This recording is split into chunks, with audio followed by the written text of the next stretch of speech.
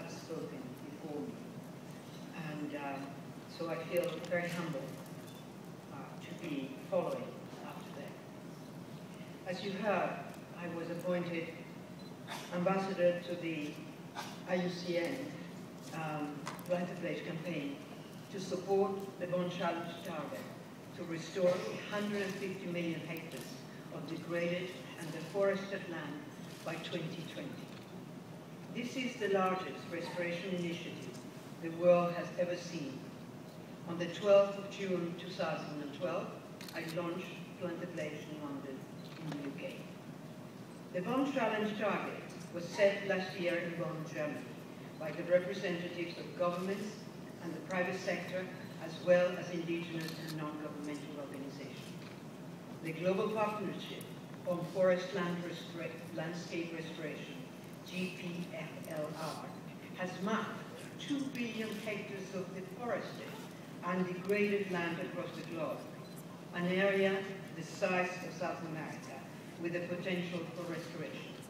Just imagine how large is the area of the forested land that we have today in the world. And for those who may think that 150 million hectares is a lot and it will be difficult to achieve by 2020, just think about how much more we should be doing, really, if we want to avert catastrophic climate change. And if you feel, like some do, that we are not getting everything we hoped from the Rio summit, let me tell you, as somebody said before, that this is not a side event. This is one of the important events that are taking place right here in Brazil and in Rio de Janeiro. And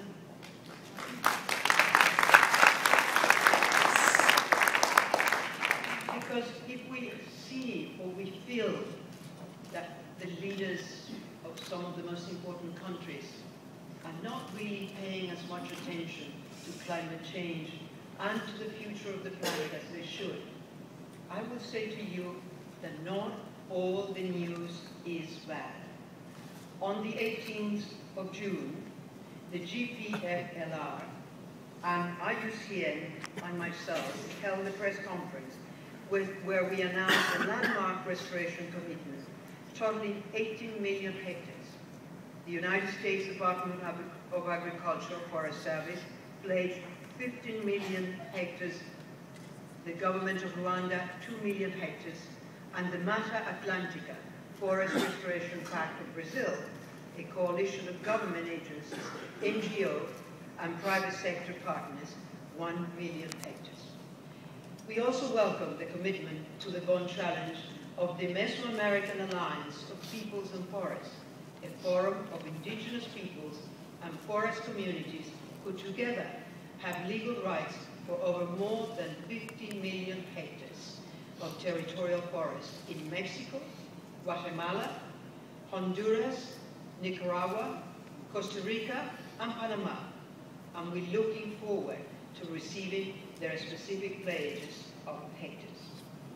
It is very encouraging that countries and landowners are making complete pledges to restore degraded and deforested land by 2020. In great contrast to the lack of leadership that may have been shown at the Rio+20 negotiation, the pledges of more than 18 million hectares take us over 10% closer to achieving the Bond Challenge target of 150 million hectares. In the lead up to the Rio+ summit, I was thinking about somebody else mentioned before.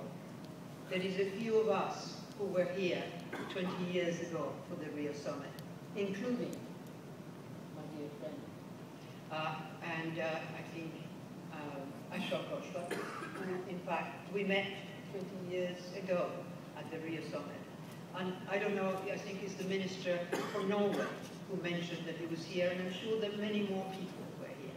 And at that time, I was calling for a new model of development, a model of development that included respect for human rights, social and economic justice, and respect for the rights of indigenous people. I also call for companies and corporations to be accountable before the law.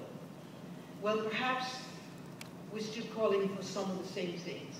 It is encouraging to see that some companies are now willing and are not only willing, but are determined to be part of the change that we need to avoid catastrophic climate change. Airbus is supporting the Plant a Pledge campaign, and I welcome all the other companies that are doing something more than just greenwashing. That is important, it is something that we need, and I do hope that many, many more companies throughout the world will do what is necessary to avoid climate change. And just to end, because I know that Jeff is getting nervous, and I can see him, I would want to tell you what you need to do to support us. The Plant a Pledge campaign has a website. It is www.plantapledge.com. Please go there and click and help us put pressure on leaders throughout the world so that we can really accomplish and meet the target that we have to get by 2020 of 150 million hectares. And perhaps, with all of your help, we will be able to do more. And in the meantime, I would like you to follow me on Twitter. I am at Bianca Jagger. It is a pleasure to be with you. Thank you very much.